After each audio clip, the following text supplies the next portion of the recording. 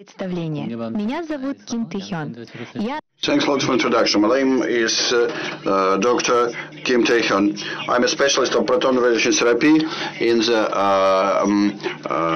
liver treatment center of the National Cancer Center of Korea. I will talk about the proton beam therapy role when treating HCC based on our experience in the Center for Proton Therapy of the National Cancer Center. Today, I'd like to discuss 6 important points. First of all, what's the difference between proton beam and photons or X-ray? Second, how tumor response looks like in patients, in HCC patients after proton beam therapy. The third thing, what is the effectiveness, the feasibility and safety of PBT in advanced CSC with tumor vascular thrombosis? The fourth, in case of tumor vascular thrombosis. The fourth, if PBT is effective and feasible in early intermediate stage of ACC, according to Barcelona BCLC score system. Fifth, does PBT has a role as a complementary alternative treatment option for HCC?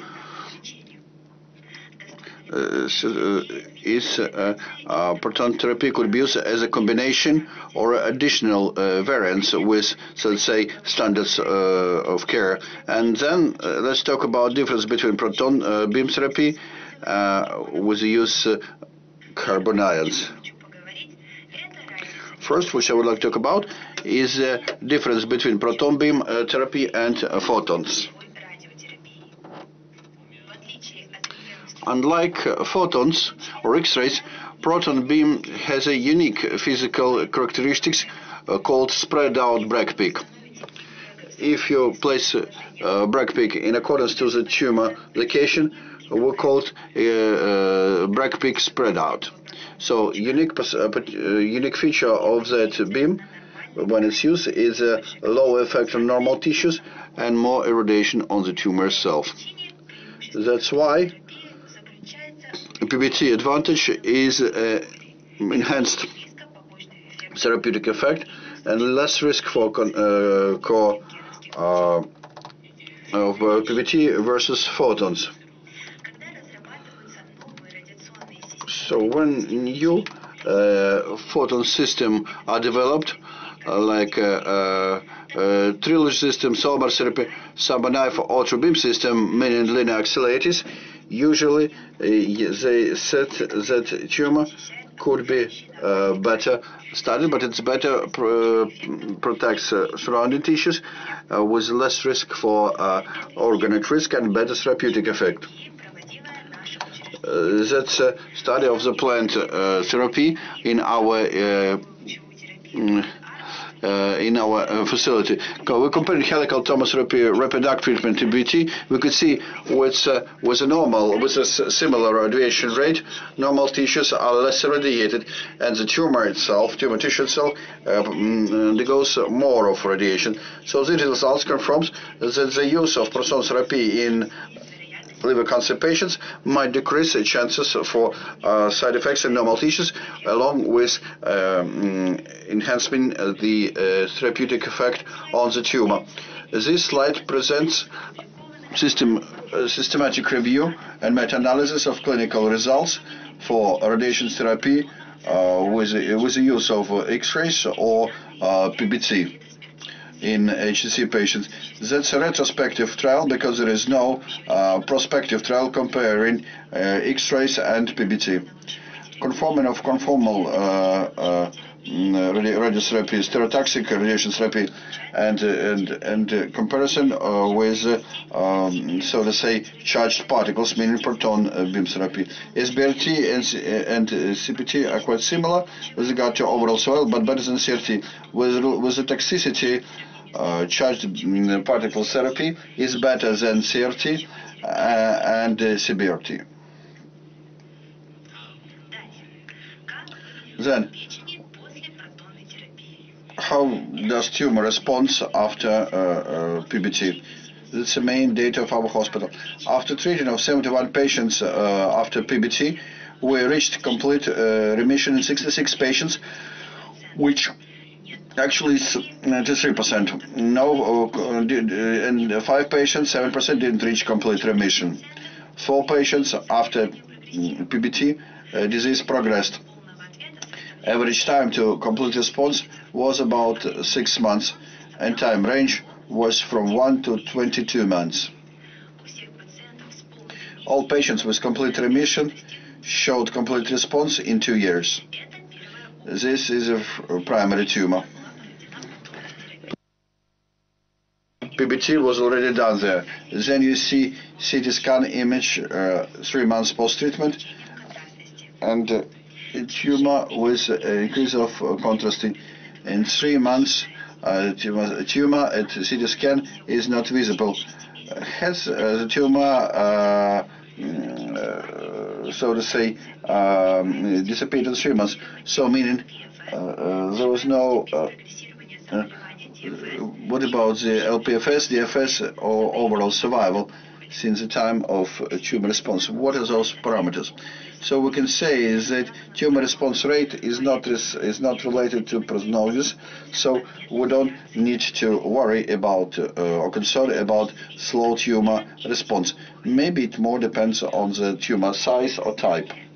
Then we will discuss the effects of PBT in case of advanced HCC with stage C according to BCLC classification with tumor and vascular thrombosis. 2 grade 3 phase 3 clinical trials comparing sorafenib and placebo. It's a sharp trial studying those drugs in association region and showed survival rate 2% higher versus placebo. So disease control was better, 10-15%. Still, overall survival in the sorafenib group was about 10 months, and the objective tumor response was about 5% as a statistical effect of the tumor growth rather than decrease. So we can say that we need to consider a combination of local methods of treatment which will be able to decrease tumor.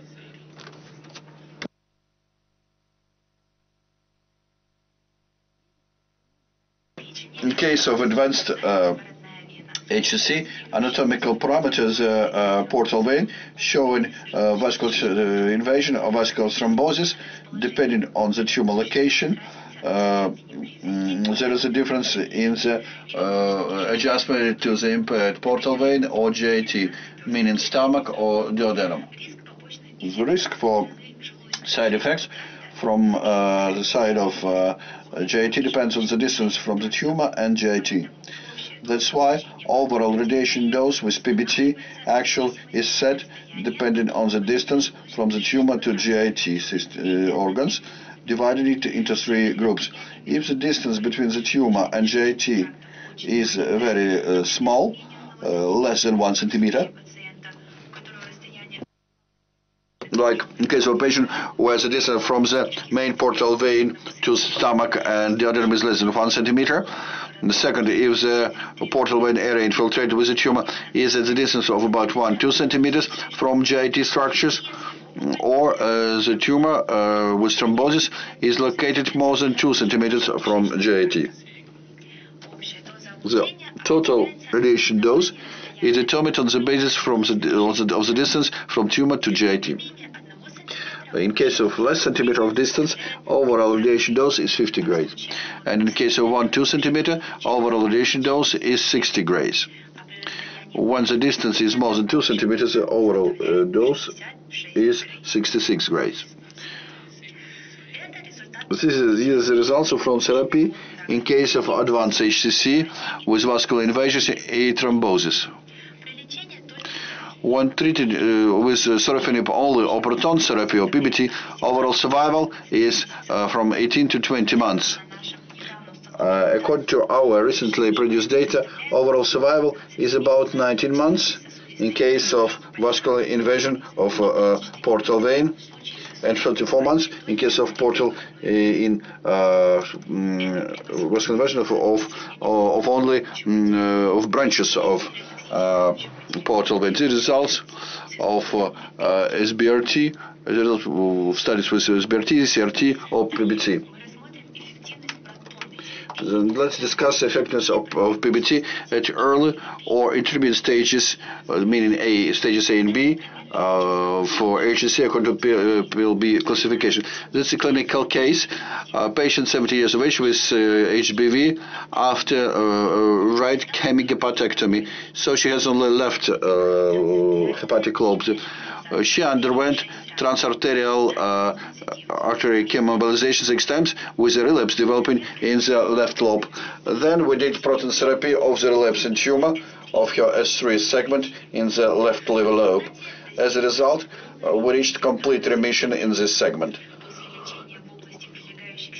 After the treatment of regions near the heart and lower vena cava, new tumor appeared. Due to the location close to the heart and small size of the residual tumor, is a contraindication to surgical resection or radiofrequency ablation. Also, it's hard to use other methods of treatment. Patients underwent PBT in 3 months, in 3 weeks, 3 months and 6 months follow-up. We noticed complete tumor remission. This is a result of treatment of 71 patients who were treated with 61 grays of radiation. The tumor had a distance of more than 2 centimeters from GIT with early or intermediate change without thrombosis. Patients were treated with PBT from 2013 till 2015. 8.3% of local relapses after PBT were detected. Majority of relapses were intrahepatic outside of treated region. There was no toxicity signs, and severity of side effects was mostly of grade 1 or 2. There were no signs of grade 3 toxicity and higher. The 3-year local follow-up rate reached 90%, and 3-year overall survival was 74.4% versus 5 annual year survival of about 50%. Positive treatment result is very promising. So this is the result of the prospective phase 2 trial of PBT for HCC in our institution. That was a trial for elevated dose of PBT, where total radiation dose reached 70 gray, increasing radiation dose by 10% versus conventional dose of 66 grays. In that study, 3-year local regional survival rate without progression reached 95%, and 3-year overall survival reached 86.4%. Since there is no control group, we can have here systematic selection bias, but the results are quite comparable with the traditional interventions like surgical resection. According to the clinical results of proton therapy in various facilities, you can see data from Japan and Europe, including our institution. Overall 3-year local regional survival rate without survival without suppression reached about 90%, and 3-year overall survival reached was from 50 to 70%. Besides, the side effect rate was less than 50%. So with such a low rate, we can claim that PBT is safe.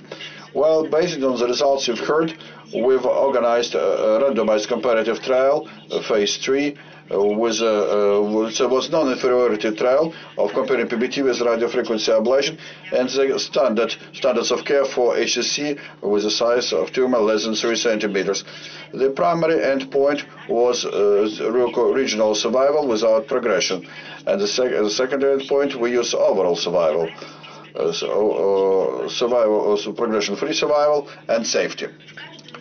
In each of 2 groups, we enrolled 72 patients. Median follow-up time was similar. In the RFA group, 26% of patients were switched to another treatment, including PBT, since RFA was technically not available. In the group treated with PBT, only 8% of patients was technically impossible to provide such treatment, so we use another methods of treatment, including RFA. So In other words, the rate how PBT replaces other methods of treatment is lower than RFA because proton therapy is clinically limited and less technically, so to say, feasible versus RFA.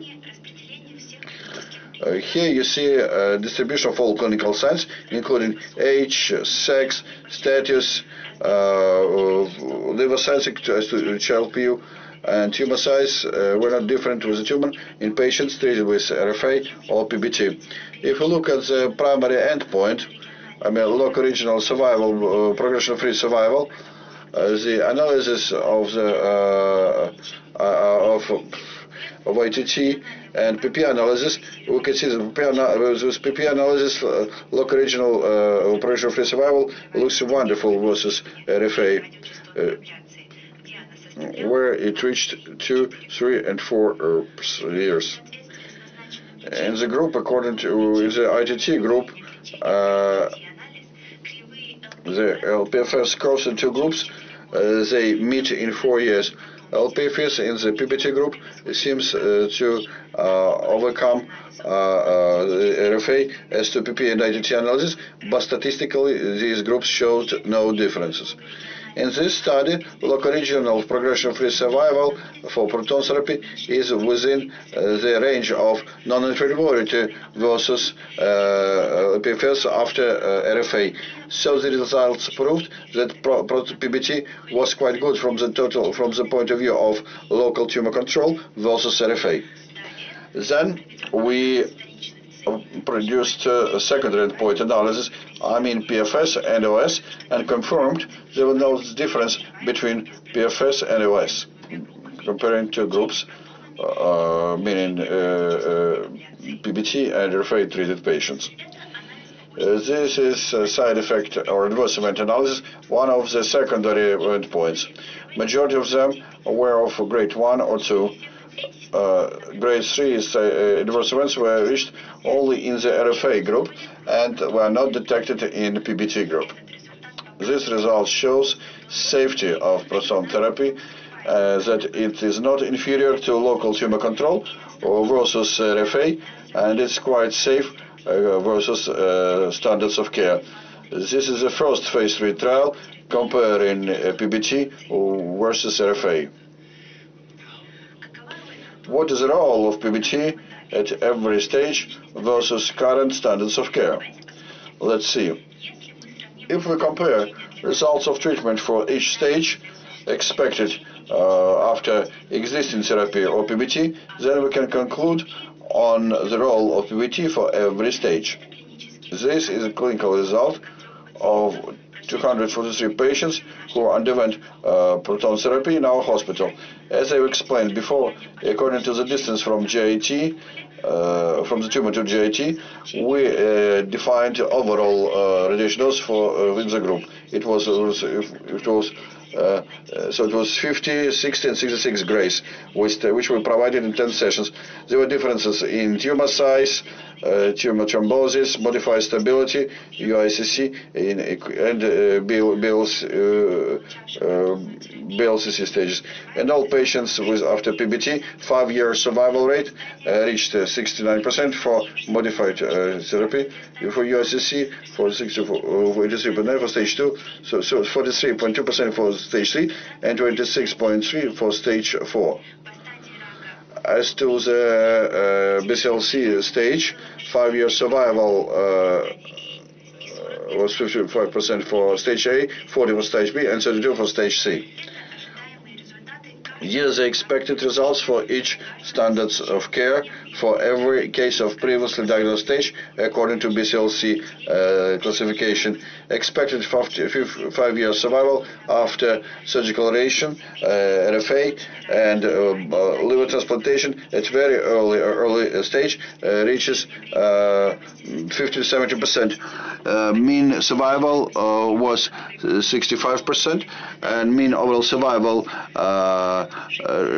was 65% for patients treated with with PBT in our hospital. These results show that PBT is comparable and not inferior to other standards of care treating HCC at early or very early stages, and could be used as an alternative of treatment at such stages as an intermediate one. If the standard therapy for liver cancer is transarterial chemoembolization, expected mean survival is about 36 months. Mean survival in patients after PBT at this stage in our hospital reached 37 months. This result actually assumes a possibility to get better results of treatment through addition or replacement of proton therapy, and not always at the intermediate stage of liver cancer. So we expect that PBT at intermediate stage will provide additional or alternative role to existing standards of care. In case of the late HCC, expected medium survival is about 10 months or longer if systemic standard therapy is provided.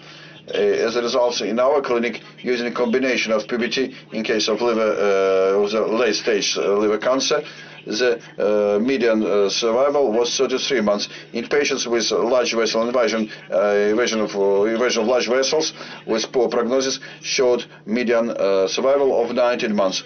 We expect that due to addition of proton therapy to existing standards of care, we would improve tumor control and produce better survival with late-stage ACC.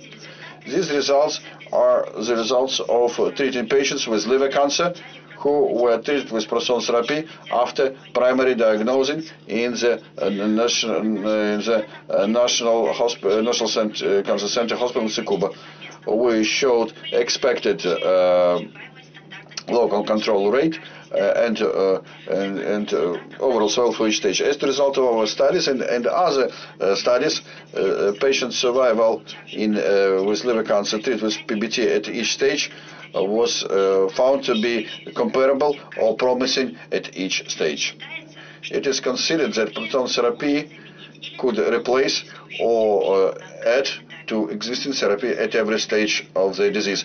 And finally, let's discuss differences between proton therapy with the use of proton beam and therapy with heavy particles of carbon ions. Proton is an elementary particle, and carbon ion consists of 6 protons and 6 neutrons. Carbon has larger mass and more of a charge versus proton. Carbon ions contains protons, which as isolate protons has physical properties of break peaks. At the same time, it has neutrons, which have their own radiochemical effects. Neutrons' effect of destroying cells is 2 to 5 times higher, 2 to 10 times higher than with X-rays. In carbon or with the neutrons enhances tumor-acidic effect 2 to 5 times. Protons, on the hand, has produce better produce apoptosis than X-rays. It's 1 time more intense versus X-rays, independent where protons enter the body. So therapeutic effects and potential adverse events of proton therapy of PBT are easy to predict using clinical data on the level of tumor control and adverse events depending on the X-rays irradiation accumulated during radiotherapy sessions. On the other hand, in case of carbon ions, it is different from depending on the position of the carbon beam going through the body and location of the break peak. X-rays,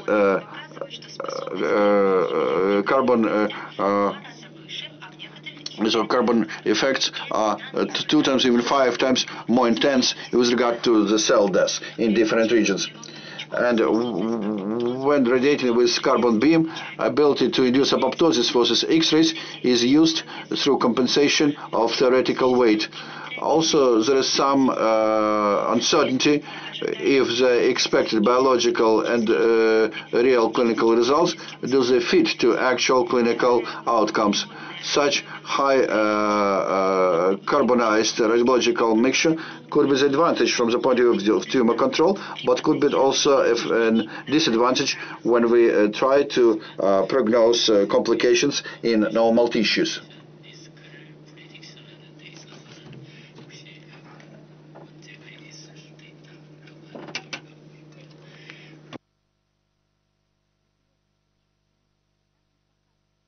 Currently, clinical data shows that in case of the liver cancer, PBT and treatment of heavy ions with the use of carbon ions are almost similar with regard to the degree of local control over the tumor.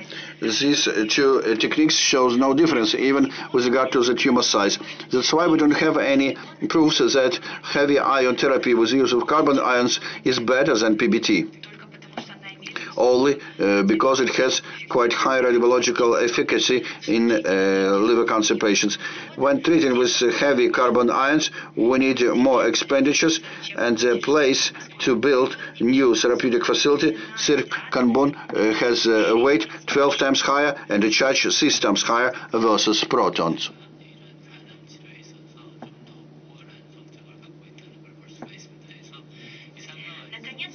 Finally, proton therapy has advantages versus X-rays or photons because it could provide quite significant radiation effects on the tumor, protecting normal tissues with a Bragg peak, which is a unique physical property of protons. After proton therapy, complete tumor remission for complete tumor remission means about 6 months.